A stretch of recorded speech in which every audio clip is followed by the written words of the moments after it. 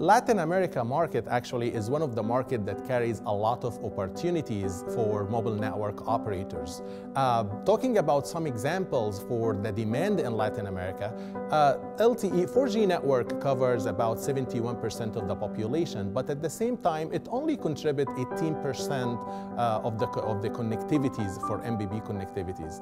The second point is the video. Video now contributes about 17% of the traffic, but at the same time, the global average is about 70%. I also wanted to talk about the third point, which in general, home broadband. Home broadband actually in Latin America, it is not as developed as the rest of the world.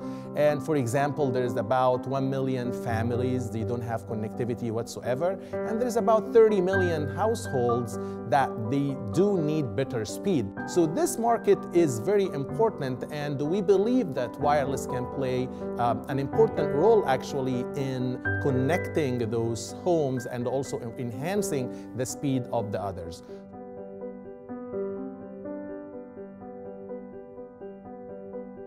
I want to talk about 4 points in here. The first point is regarding the revenue.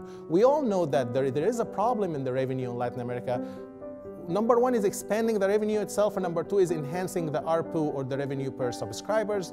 And for that, I think we need more users to migrate to broadband, and we also need to enhance the traffic per users, and we need also to expand for more business venues as well.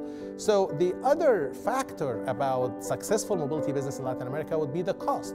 The cost of acquiring and maintaining communication resources need to be contained. Operators need to look at how to reconstruct the fundamental equation of TCO in terms of moving some of the CapEx to OpEx, and in terms of using the supplies more efficiently as well.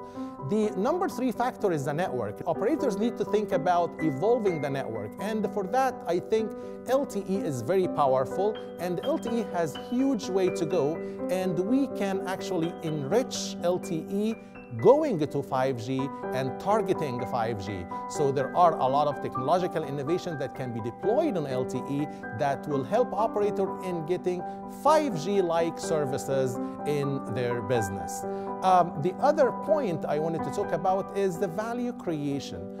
Operators in Latin America need to expand beyond just B2C. There are a lot of other segments that can be attacked. For example, business to business, for example, business to government, business to homes. All of those will enhance and create more segments that will help them to have healthier business, and also will improve the economics of the business in general.